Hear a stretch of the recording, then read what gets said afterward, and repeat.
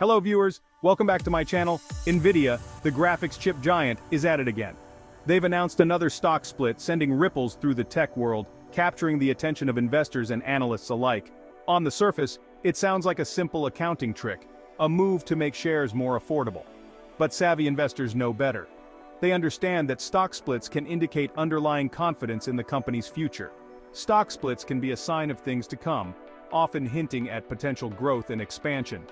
Is this a signal of continued dominance or a red flag in disguise?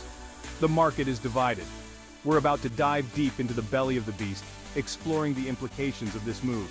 We'll examine Nvidia's history, its recent performance, and the driving forces behind its success, from groundbreaking technology to strategic decisions.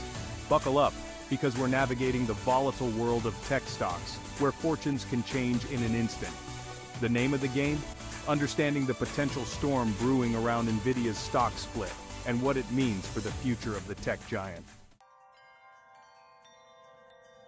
Nvidia has been a Wall Street darling for years, capturing the attention of investors and analysts alike.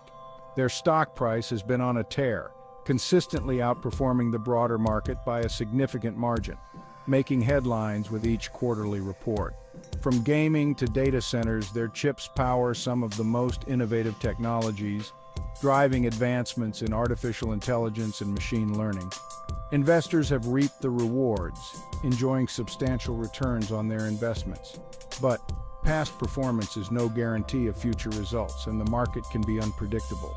That's why we need to look deeper than the headlines, examining the underlying fundamentals and market conditions.